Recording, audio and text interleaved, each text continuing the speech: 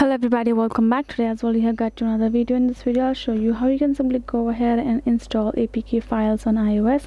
But before that, please do make sure to like our video, subscribe our channel, and yes, without any further delay, I'm simply gonna go ahead and step into our video.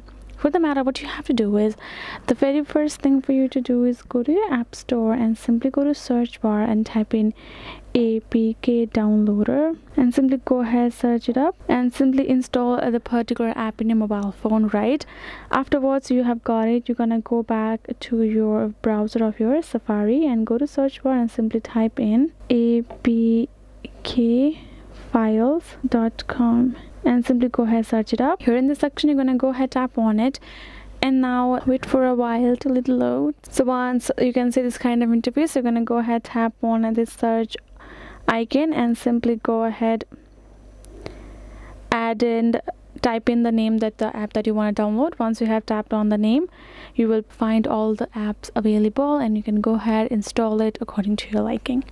That is the way you can do it. Hope this video was helpful to you all. Thank you so much for watching, and yes, I'll see you guys in our next video.